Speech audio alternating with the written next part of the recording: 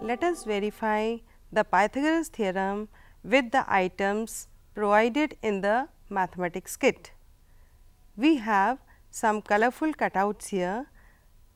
Let us verify the Pythagoras theorem, which states that in a right triangle, the square on the hypotenuse is equal to the sum of the squares on the other two sides.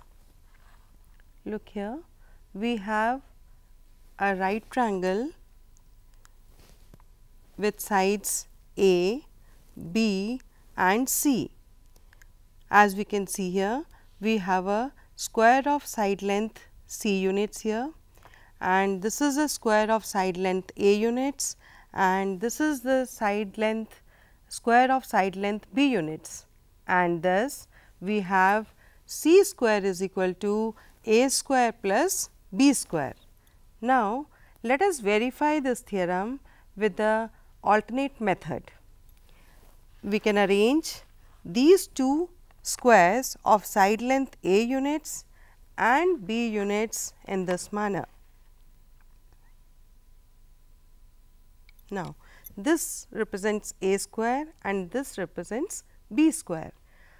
We will cut these two pieces into 5 pieces in such a manner that the square of side length B is cut into 3 parts and square of side length A units is cut into 2 parts.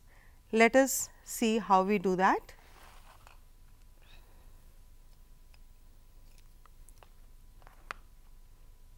This is one part. Here comes the second part of square with length A units. This is square of side length B units, which is cut into 3 parts. So, altogether how many parts we have? We have 5 parts. Now, to verify our Pythagoras theorem, we should show that it is equal to C square. How will we do that? We will try to arrange these pieces on a square of side length C units. How will we do that? Let us pick up these pieces and arrange them on this square of side length C units.